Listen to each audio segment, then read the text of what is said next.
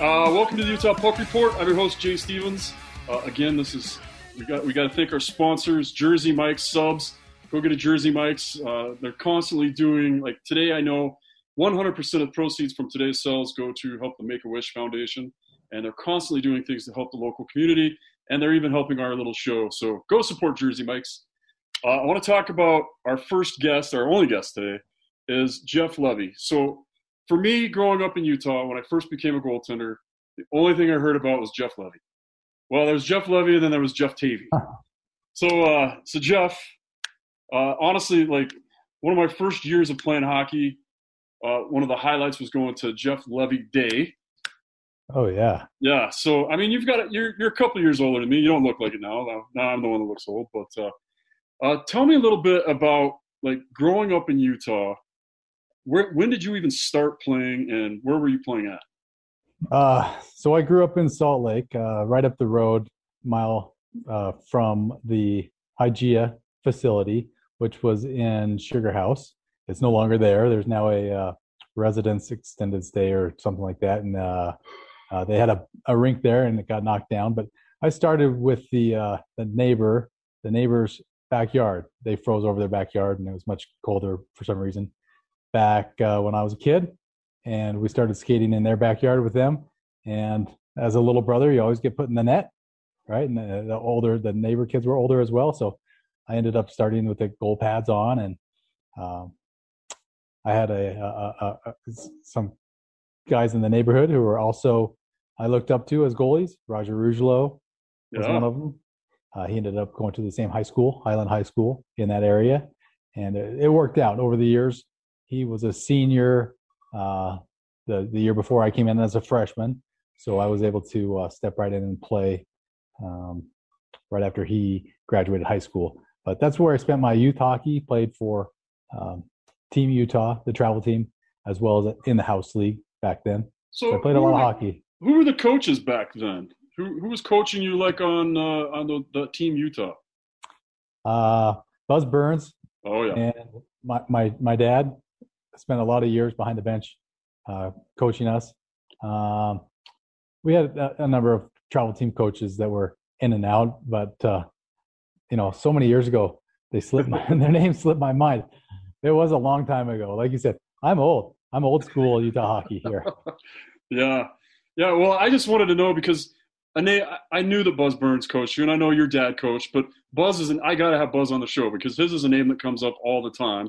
He seemed to do a lot of good things for a lot of people in this market growing up. By chance, do you remember whose yard it was that you were skating in? Yeah, it was the Mellings. It was George and Nancy Melling. Tom Melling was their son, and he was also older.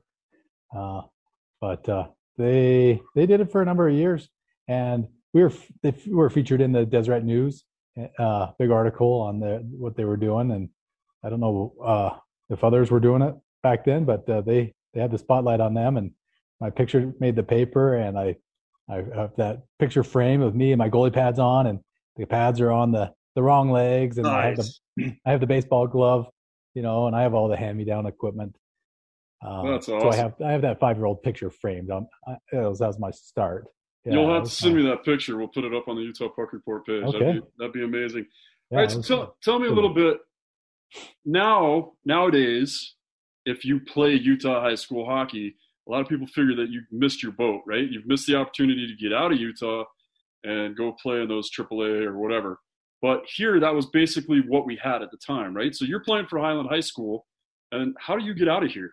How does this happen? I'm not sure how I got the bug, but I wanted to play at a higher level. I think it was occasionally I'd find a game on TV, a Wisconsin hockey game or a college hockey game, and I thought, I'd like to try that. I'd like to try my luck and get moving on. So my junior year of high school, I looked to go to the East Coast and play prep school, and I didn't have the top grades, but I got into a small prep school called St. George's. It was in Rhode Island. And so I registered, and all the big schools, all the Avon Old Farms and all those big name schools, hockey schools, prep schools that could move kids on, I didn't get in. I didn't have either the hockey backing from a coach or whatever.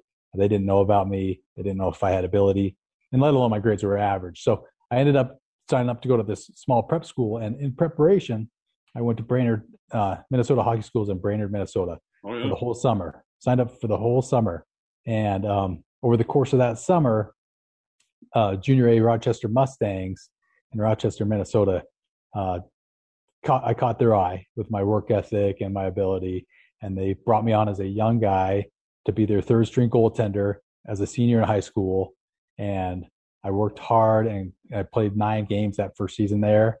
I opted out of going to prep school my senior year because I thought this was a better opportunity for my hockey, which it turned out to be. And the following season in the USHL, I was a starting goaltender, had that role secured. And then the next year, I just rolled with it, and we had a great team and had great success. Yeah, so that's one of the things that I think people need to understand too, is that, and you're a perfect example, and it seems like most of the Utah players that get out of here, and I know for me, like, and I joke around about it, but my best ability was my availability. Like, I was willing to be there every day. I was willing to put in the work. I never had the talent. I didn't have I didn't start till I was 15 years old. So I didn't have any backing at all. But for most of the Utah players that get out, it's important for them to hear that story that you just said, is that, you're willing to put in the work, and you were willing to take that third position and then work your way up from that. A lot of people now, and honestly, I think it's the parents, because they'll see, I'm not going to let my kid be the third guy. I'm going to send him to a lower league, or, they've got so many junior A minus leagues now. Like, I'd rather pay $10,000 to have my kid be the starter than have my kid go to the USHL or whatever and be a third guy and work his way in. But it's a tough balance, right? It is. It's difficult. Division I college hockey coaches have said to me, as a goaltender, you got to be playing. So that's not the role I took. That's not the route I took. I guess it's an opinion, what you think is going to be best for your own career and development. You do have to play and develop as a goaltender, but you do have to be available. It's a tough call. It really is. I think game experience it means a lot.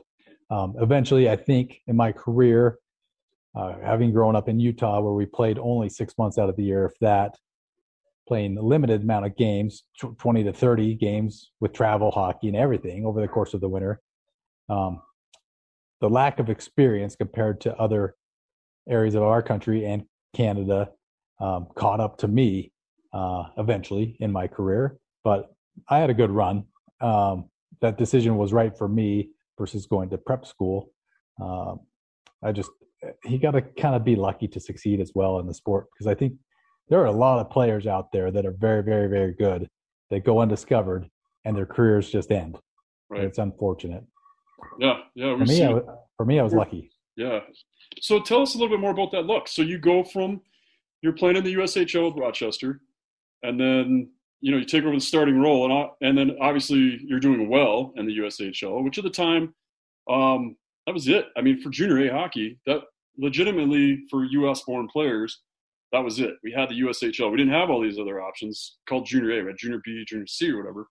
But you're killing it at the top league, and then you end up going to college. Yeah. So I was on a good team. That always helps as a goaltender, right? You always win more games. You have better statistics. You have better defense in front of you. You have goal support, so you win more hockey games. So you look better on paper. But regardless, I mean, I had to win the spot from the guy next to me that also wanted to win the spot. And so that first year in my 9 games, I think I was 7-1-1. I beat some top and lower level teams in the standings. But the following season, I battled for that top starting goaltending spot. We had a good returning team. We had a lot of players get Division I scholarships that season. We ended up winning the national championship in the USHL. They did have the NAL back then, the NHL. It wasn't quite what it is today. Right. But in the national tournament, 3 teams from the USHL then played against 3 teams from the NAL. It was a 6-team playoff for the national championship. We ended up winning the national championship. We beat a CompuWare team that was, I think, 53-0 at the time, but they were playing in a league that wasn't quite the USHL. So that was a great season for me. Had a lot of good success, had a good team in front of me. Must have gotten noticed somewhere along the way. Ended up going to the University of New Hampshire on a hockey scholarship. And in that off season, prior to going to UNH, I was picked up by the Minnesota North Stars in the 7th round. So again, I continued to go back to Brainerd to train, because that's where I kind of caught my first break, and it was a good environment to train. But the guys who ran that Brainerd hockey school were also the scouting staff for the North Stars. So I continued to work hard, and they saw that and noticed that and thought I'd be a good pro prospect. So got drafted prior to heading to college. So was it Kevin Constantine? Is that who was running it back then? He was, and he was also the coach of the Rochester Mustangs in the USHL. Okay, all right. So, I did not realize that. Yeah. The year I ended up going to Rochester, he had left and taken a pro coaching job. So he turned it over to Coach Mark Hoffman, who did a nice job with us, but he also inherited a really good team that Constantine had put together. Yeah. Constantine's underrated, and his name comes up a lot. He really helped me get out of Utah. He also helped Jordan Parisi, who's usually the co-host of the show. One of two co-hosts. Gary Michaels is not here today also. But it's funny how often Kevin's name comes up as far as helping goalies. Sure. Really, Kevin was kind of mean to goalies. If you played for him, he was. I don't know if he was mean nice to any of his players. Yeah. I was scared to death of that guy. Oh my heck! To skate on the same ice as him was a little stressful. I mean, he probably went through more sticks than a player did in the season. Okay, so he was throwing them into the rafters, or he was just breaking them? As far as I could see, he was just breaking them. Okay, not on players, mostly on the boards or the. Whatever. Yeah, right. I was telling the story just the other day of how my opportunity of playing with Kevin. We learned to keep an extra one of his sticks nearby, because every once in a while he'd lose his mind and he'd throw his stick into the rafters. And then you had to hand him a stick right away, or he's going to be angry that he didn't have a stick or couldn't get his stick. So if you wanted to not get bag skated, we had another stick handy. And then that became a current theme that I learned with my coach in junior college, and then Sean Thorson, who was my coach at when I was at Weber State. I just realized all these coaches had the same mentality of losing their mind when somebody would blow a drill, throwing their stick into the rafters, and then getting mad that they didn't have their stick. So you either had to have somebody in the rafters that could hurry and grab that stick, or just have one of their, like, a stick that they could use close. Yeah, I was fortunate. I didn't play for coaches like that too much along the way. I mean, I had the occasional coach that would take a slap shot at a player because they screwed it up, but it was a rare thing. I enjoyed playing for players, coaches, more so. But I was, as a goaltender, I was pretty self-motivated and tried to fly under the coach's radar a lot and just, work hard. Right. So tell me about that draft day. Like, did you know you were going to get drafted? Oh, it's funny. Growing up, I was a very uneducated hockey guy. I enjoyed it. I like to go out there and compete and try to stop the best players coming down on the ice in practice and in games. But we didn't have the internet then. We didn't have the TV coverage and all of the information we didn't have then. So the draft didn't mean much to me. So when I was back in Minnesota, that's when the draft took place in the summer, and it really didn't mean much to me. And I heard, the draft. And there were players there that were hopefuls, top couple rounds, but I had no intention, no idea I was going to potentially be drafted at all. And I just went about my business on a normal day of camp, and you go do your dryland training, and you go to the rink, and you go to the cabin, and you get your lunch, and you get your peanut butter sandwich. And in the middle of the day,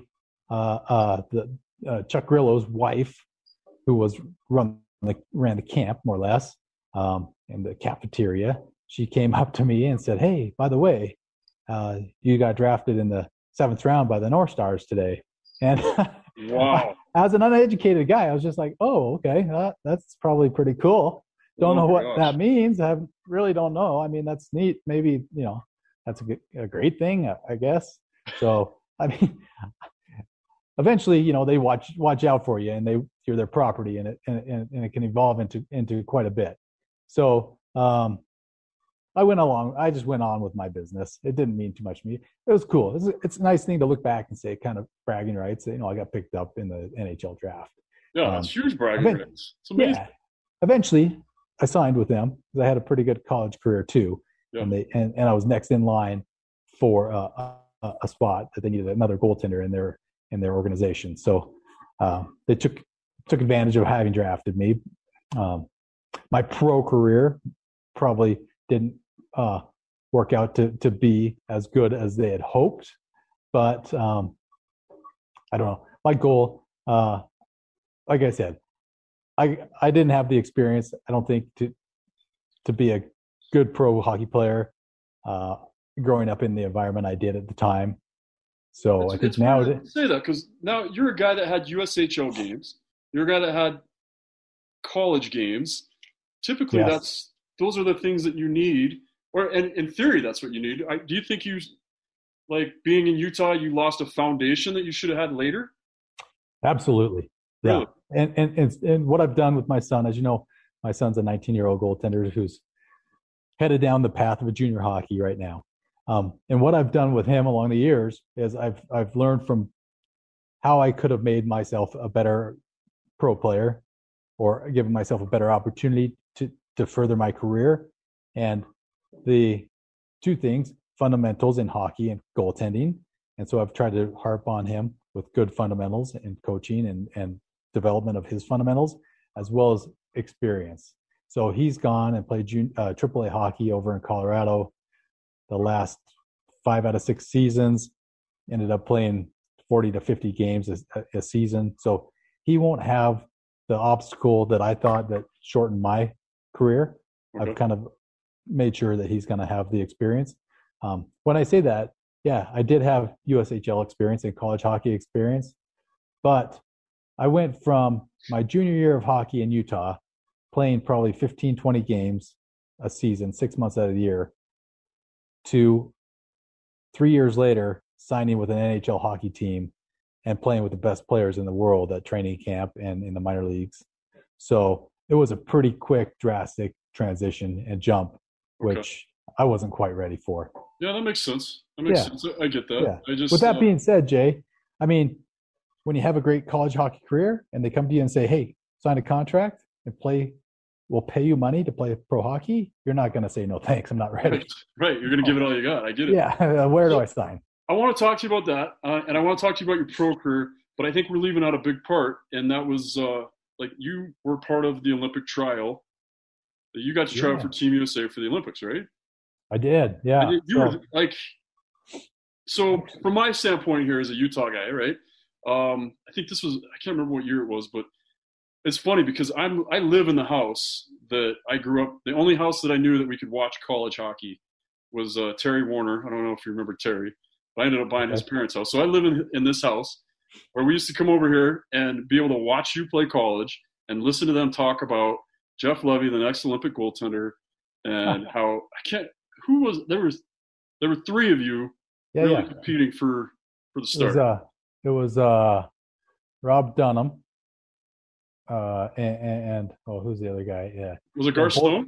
Gar Snow. They're both from Maine. Mike Dunham and Gar Snow? Mike Dunham and Gar Snow. That's what I thought. Both from the University of Maine. It's crazy that they could have both those goaltenders of that caliber at the same school. With Paul Correa and they split time. Yeah. Well, I don't know how. You would think one of them would just do that. The head coach, Sean Walsh, got in a lot of trouble because he did a lot of, about all that, right?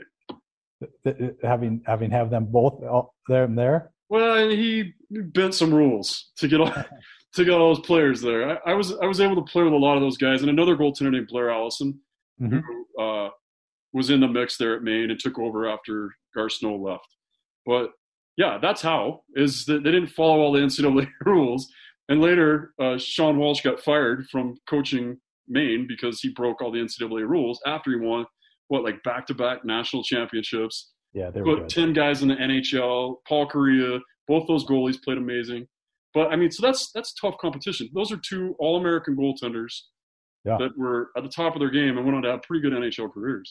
They did, and that's a little frustrating for me because I would compete with them and I would beat them in college.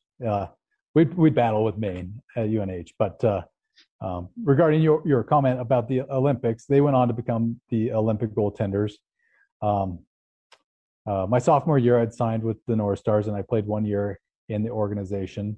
And the following years, the year the Olympics came up, and I went to the trials and ended up making the team. That was the first year that they were going to use. Last year, they're going to use amateur players before they went to the Dream Team. And they wanted to duplicate what they did in 1980, where they had the pre-Olympic tour for 6 months and have the team practice and play together. So they were going to carry 3 goaltenders. And I ended up making the team and as a third goaltender. And eventually, a month or two into that pre-Olympic tour, they figured out they weren't playing enough games for all 3 of us to play. So they asked if the North Stars, after they had loaned me to the Olympic team, if they would take me back for the season, but they still wanted me to go over to the Olympics. And they were a little disgruntled about, we loaned him to you in good faith. But long story short, they said, you know what, we'll take him back, but no, we're not going to have him go over to the Olympics and sit in the stands for 3 weeks and not develop. And so unfortunately, it didn't work out that I walked in the Olympic Games and wasn't on that team. But I had a great experience for a couple months traveling with the team. And Hank jokes, he can't believe I saved a few things from that experience. I had a track suit, all blue, kind of silky. Saved it for years and years and years, and I just got tired of hauling it around. Eventually, I gave it to the Desert Industries, and to this day, Hank wants to strangle me. My son wants to strangle me for doing that, where he would love to have had that or seen that at this point in time. But we joke that there's somebody walking around wearing that, acting as an Olympian or whatever. But it's a funny story. But it was a good experience nonetheless. I mean, it's just another bump in the road of hockey and development and bouncing around. So tell us about Jeff Levy Day. How did that come about? What do you remember from that?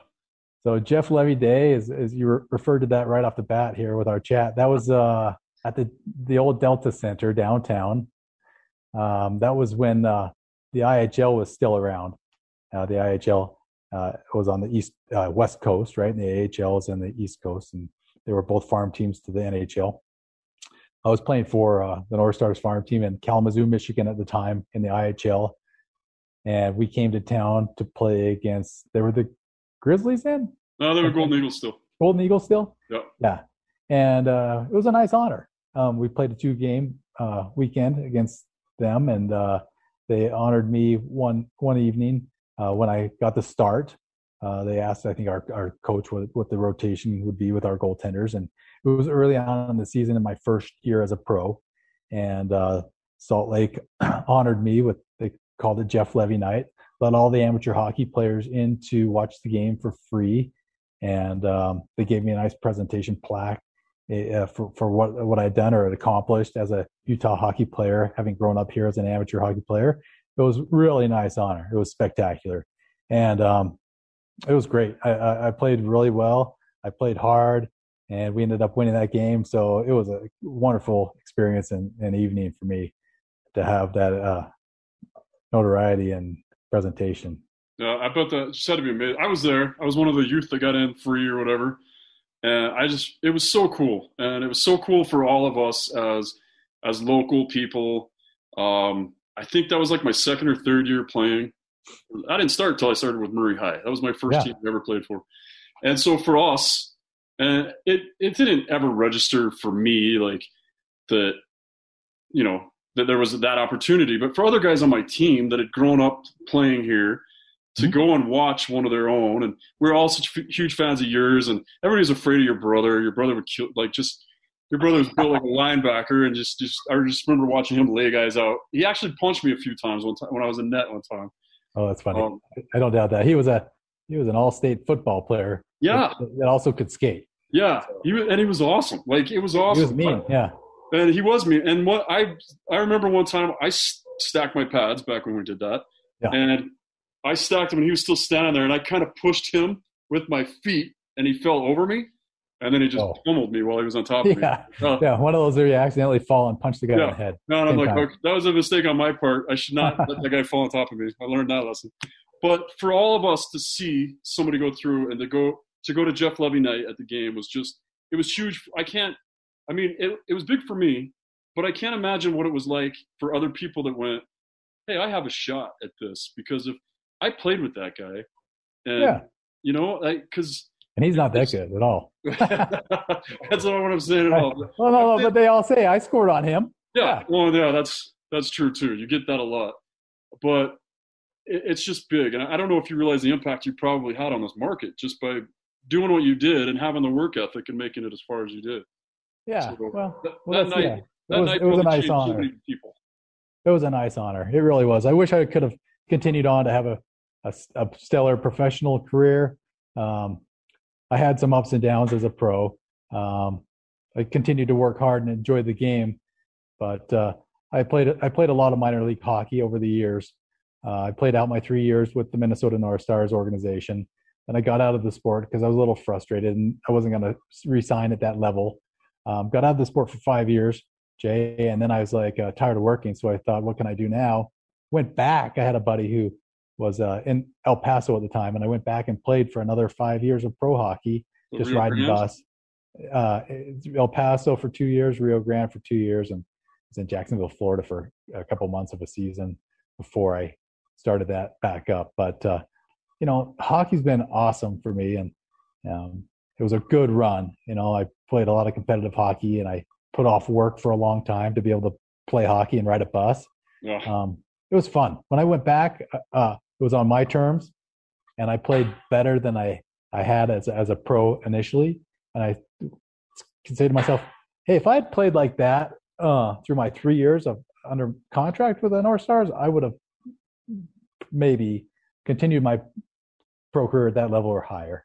So there's a mindset that changes a little bit when you come back, right? Like you kind of, I think, and granted, my career has not actually been a real career. My career has been fake and just happenstance and being in the right place at the right time.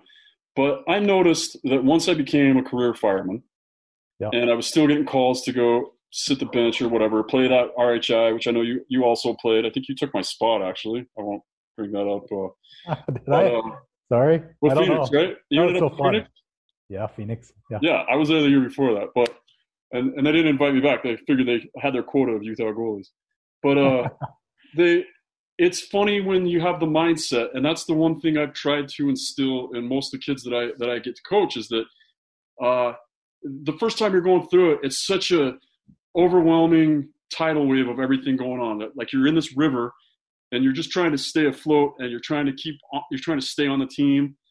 And then if you can switch that mindset where you're just like, this is just a good time, and sure, yeah, like it's hard to instill. It's almost, and some people will take it the wrong way, it's almost like, look, I'm just here to play hockey. I don't care about as much about everything else in the world. The wins and losses aren't going to break me as long as I'm here playing my hardest and ultimately having fun. That's right. That's when I was most successful as well. When I left Utah, and I had no idea, was this a good direction for me? Was this a good team for me? I didn't know. I had no idea. Nor did I care. I was like, I just want to go out and stop that guy coming down here and throw a nice save in and mix it in, frustrate that kid that has the puck there is trying to score. And I didn't know what level he was playing at or where he was going, but I just enjoyed trying to stop the puck. And I was competitive and athletic, and it led to a few more things down the road. And when you start thinking about it too much, it's like, oh, I have to play well tonight, or people are going to be watching. That's when that's when it's too much pressure, too much stress, and you don't rise to the occasion. It's like being a goaltender is a lot like golfing every day. Like shot to shot, like you can mess it up if you think about it too much.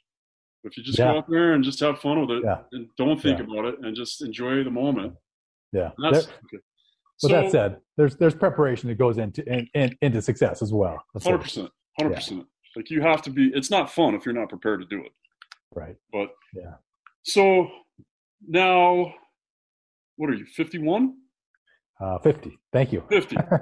50. I was Same just thing. guessing. I know you're 3 years older than me. So as a 50-year-old, and now you have a 19-year-old, what are your keys of advice to all the other 19 or 14-year-old goalies in this market?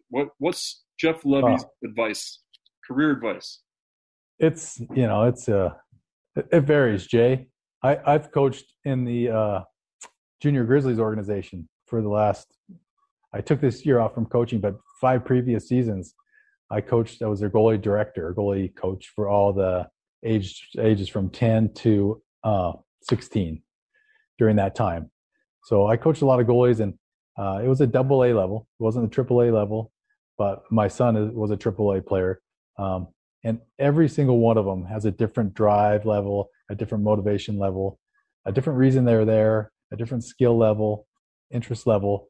So I try to make it fun for all of them. And I think if it's fun for all of them, they're going to get better. So have fun with it. That's when I had success. I set up drills, which I thought would make them better goalies. I tried to teach and explain why they were doing things and what they could work on and improve on.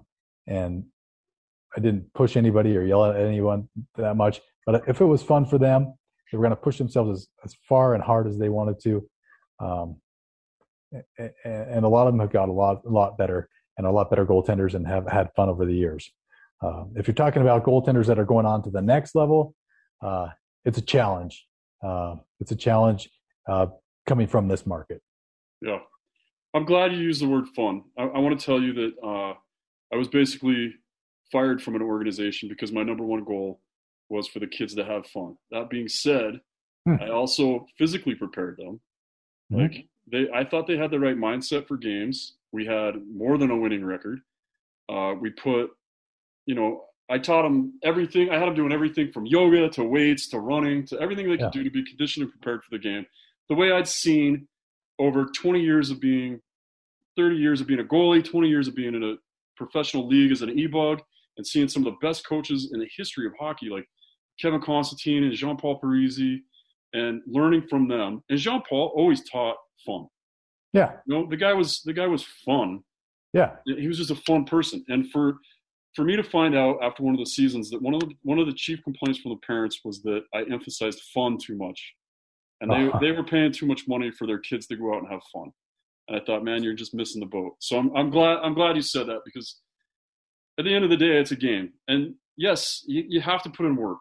And work sucks, but you can make it fun. Like you can make the drills fun. You can make practice fun. You can set up different challenges that are fun for yourself and make you a better goaltender. For sure you can. Yeah. Some goaltenders don't have that in them though, right? Some goaltenders are just all business out there and are all compete, super high level compete. And you got to recognize that too. But I think you set goaltenders up with drills that are going to make them better. They all have different levels of compete and want to have fun and have it in different ways. Yeah. Maybe that goaltender was super high compete level that never smiles or breaks his stick over the crossbar. Maybe that's fun for him. Yeah. And that's Jordan Parise. Jordan Parise never had fun. Right. He wanted to beat everybody else on the ice. He didn't want to get scored on in warm-ups. He didn't want to get scored on in practice. We've talked about it several times on this show. He just had a different mindset. And at the end, he thinks that mindset, because he was also very cocky and he didn't want to be a backup and he didn't want to share ice time with other guys. Right. And in the end, when you're backing up a guy like Martin Brodeur or Marc-Andre Fleury and the coaches aren't giving you your ice time and you're telling them you deserve ice time, that competes good, but it also can get you traded real quick too. So they find a guy that'll be the right backup. Then one of the other things I wanted just to touch on is that in one of my camps, I had Elliot Hogue, who I was kind of trying to mention to you earlier. He's a goalie coach in the OHL, and we had a local player who he had an eye on. He hadn't told this guy yet. He hadn't told his goalie. He said, but he's talking to me, and he's talking to Jordan, and he's talking to some of the other goalies. He's like, I think this kid's good. Like, I think we might take him in the Bantam draft. He's good.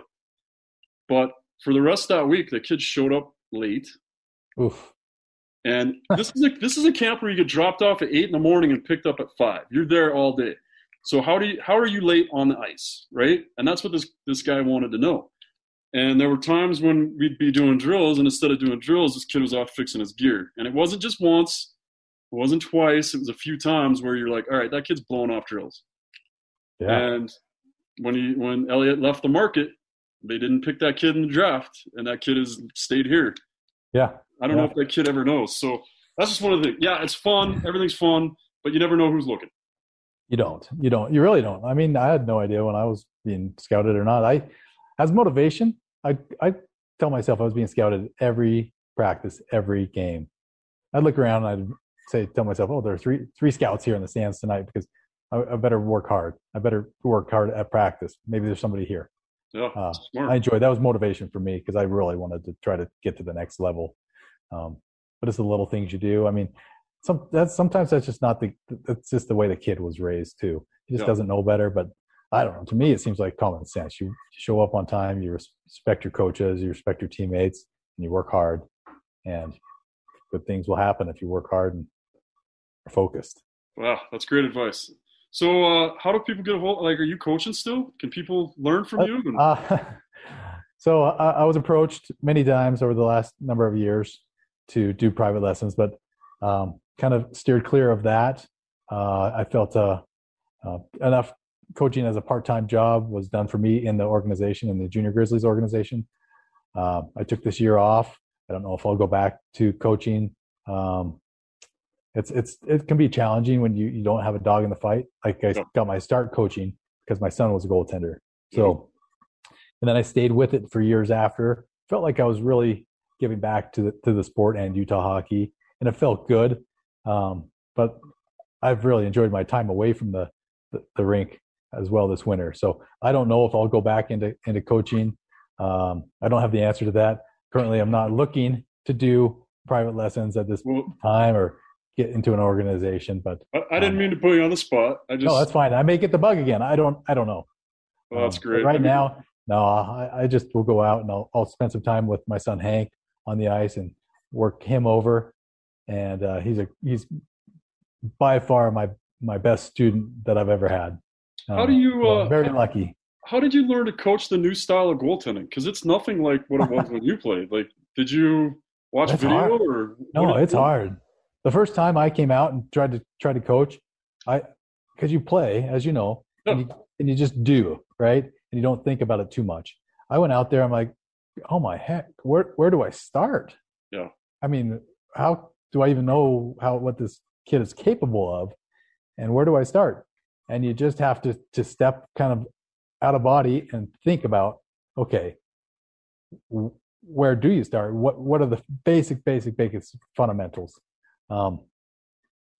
Start with your stance and stick on the ice. And the more you watch the game, the more you think about the game, if you're not a player, as a coach, from a coaching perspective. So I had to really teach myself how to coach and what to teach. My game evolved a little bit personally when I was playing. I learned how to play new style, what they're doing now more. So I feel like I've learned to coach it fairly well. Perfect.